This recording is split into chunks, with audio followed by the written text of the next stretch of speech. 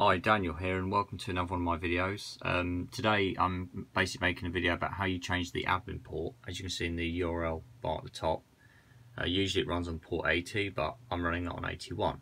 The reason why I'm doing that is because this runs on a full machine, server machine, that also runs other stuff on port 80 under the Nginx web server, and I have various virtual hosts like website whatever .local. That's how I do it. I'm not running it on a Raspberry Pi like this. This is an older Raspberry Pi, and I did notice it ran a bit slower on this. Although it works, it's just a bit slow. So I'm running it on a better machine. So as you can see, everything's working on it.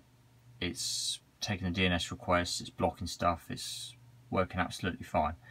Right, so if you do want to run it on a different port, and you are using the included light HTTP web server, what you'll need to do, as I've already done this video, and I'm just doing it again. So you need to cd into this directory here, etc. light HTTPD, and if we see what's in it,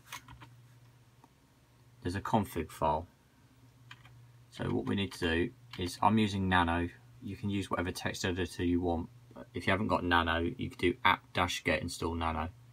I think this is running Debian or Debian. So we want to edit that config, so we'll edit that. And what we need to do is go down and find server port. Now obviously I've changed mine to 81. And as you can see, that you might just have a server IP up there called, like, for example, 192.168.1.2, and it might be that be it without changing. It might be .81 after it, but I've set up a custom thing here. But you can do that kind of thing. It's not hard to do. So yeah, I've changed it to 81, and I'd save that file and it'd be done.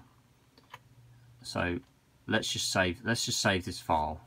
So Control X and I go Y, etc. It tells you what to do on the screen, and then I would restart the light HTTP web server. It's got D after it for the actual name, and it's restarted, and it's still working if I refresh it, sort of thing. The only thing to bear in mind about this is when you do update Pi-hole, so when you go Pi-hole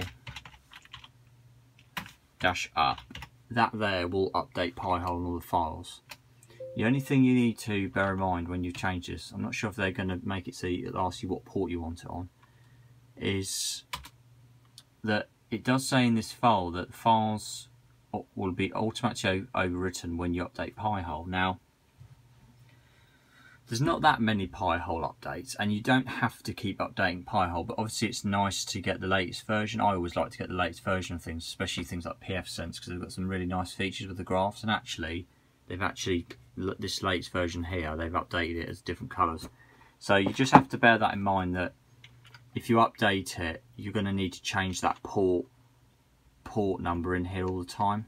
That's the only downside with doing this, but if you do want to run multiple web servers, etc., then it's a way around it. I mean, personally, it doesn't bother me that much, but I just thought I'd make that quick video just showing you how you do it.